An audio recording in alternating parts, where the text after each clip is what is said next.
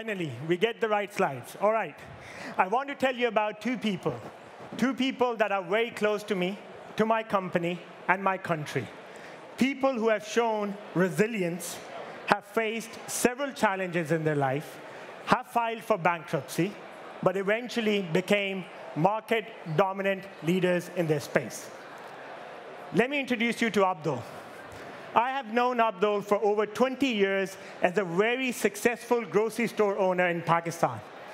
In September 2020, Abdul told me that he was filing for bankruptcy, that he wouldn't survive. His kids had been removed from the school because he did not have the money to pay their tuition fee.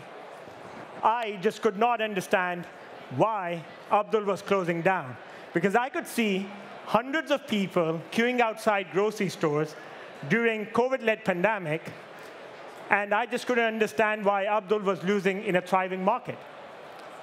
When I asked Abdul, he told me that he used to purchase his inventory from physical wholesale markets. And because of lockdown, physical wholesale markets were non-operational. He did not have anywhere to go and buy his inventory to run a store. His customers were churning. He was losing out on income. And for him, the business had become a liability. I immediately thought that it is not Abdul's fault that he's looking to close down his business. These are factors beyond Abdul's control that are compelling him to close down his business. But what if we could give Abdul a lifeline? What if we could help him reduce his reliance on physical wholesale markets?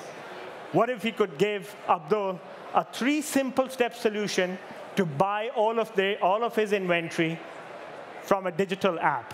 These were some of the questions that popped up.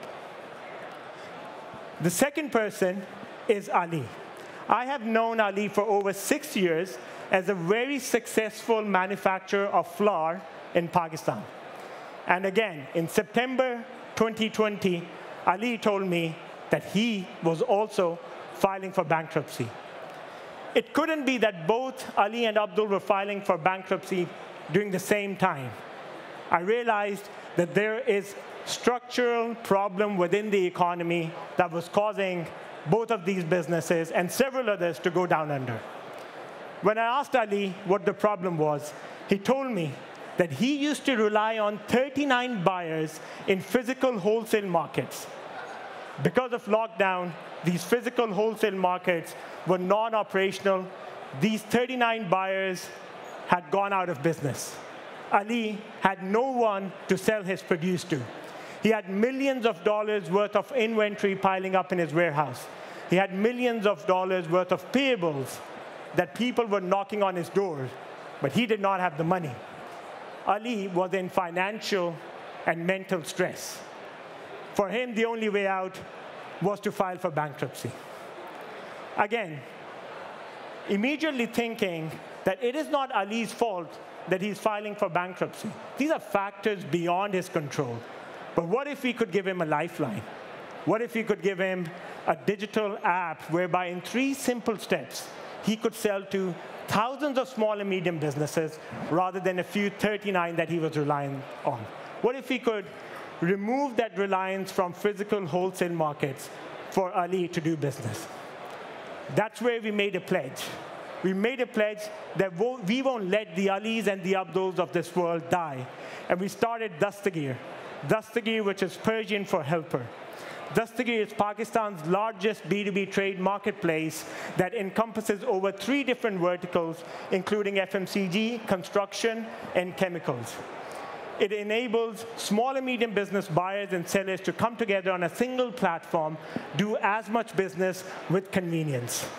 It helps sellers to reach out to thousands of buyers, and it helps small and medium business buyers to connect directly with suppliers to get the best possible rate for their inventory and not worry about how to run their business.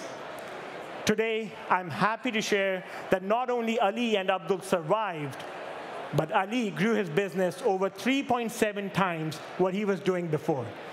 Abdul spends most of his time comfortably running his business without thinking about what would happen to him if wholesale markets closed down. In less than 26 months, Dastgyr scaled from zero to over $200 million in revenue, serving more than 100,000 small and medium businesses across 27 cities in Pakistan. But hey, we're not stopping there. There are over 4 million small and medium businesses who are on the verge of collapse. The race is to ensure that they survive. The race is to ensure that they continue to do business. The race is on. You'll never believe what we found out when we started loaning money to people inside of Pakistan. They could change their businesses. All of a sudden, the thing that they needed the most, the thing that they've been crying out for towards the government and the banks, that nobody could provide to them, Dastgyr did. Ali, who was just reliant on 39 buyers, now had access to thousands of buyers. But in order to fulfill that additional demand, he required additional capital, which is very hard to get. Abdul, on the other hand, previously had access to just 1,000 SKUs. Today, he had over 9,000 SKUs to buy from. He was dreaming of becoming the neighborhood's one-stop solution. But for that, he required more capital. That's where Dastgyr intervened.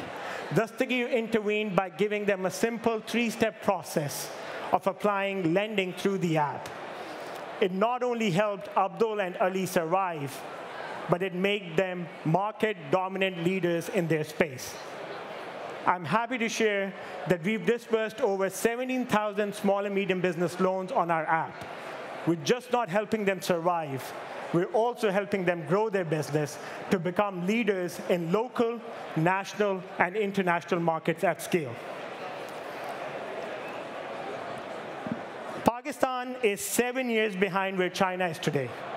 And so if you look at that, we can see exactly what's going to happen in Pakistan, exactly where this is going.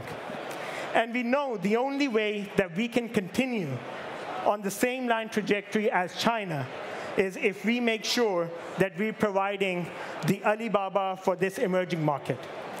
Dastgyr is going to be as synonymous with success in the country as Alibaba is in China. That's what we're building because we know that we have the opportunity to not only save these small and medium businesses from crumbling, but also help them become leaders in their space. The race is no more about the 4 million. It is about the tens of millions of small and medium businesses across tens of other emerging markets throughout the world. Dastgyr, if it does not intervene, these businesses will fail to exist in the next decade.